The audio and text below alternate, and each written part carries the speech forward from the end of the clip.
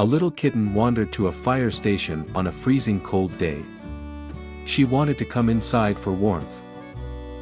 They couldn't leave her out, braving the bitter cold, so welcomed her in. The kitty quickly made herself comfortable. They took her to the vet the next day. Other than some frostbite on the tips of her ears, the kitten was in good shape. After a much-needed bath, her beautiful markings really came through. They brought her to a friend who does fostering so she could have more human contact and the run of a house. No one knows how she ended up outside the station, but she surely found the right place to get help.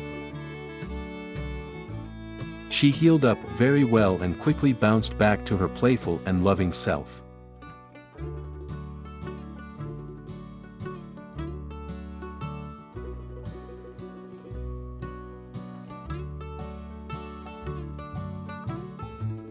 Ember at her forever loving home.